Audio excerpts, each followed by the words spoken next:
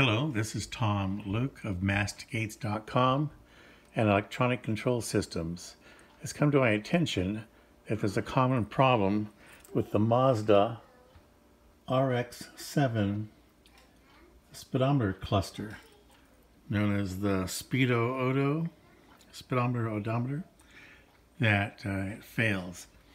And what happens is that this capacitor leaks electrolytic and will drip down that board and will look like this. It'll look like a bunch of corrosion eating up the contacts on your board and draining down underneath and damaging other contacts.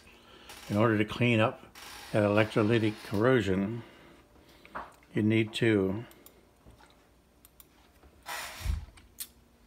undo 2 screws and solder suck out these 4 pins that are holding this cluster here, and you can remove that and it'll give you access underneath to clean out all that corrosion.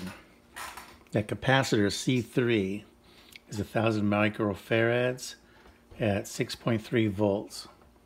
I've been replacing them with a 16 volt version to give it a little more backup in case it's being overdriven.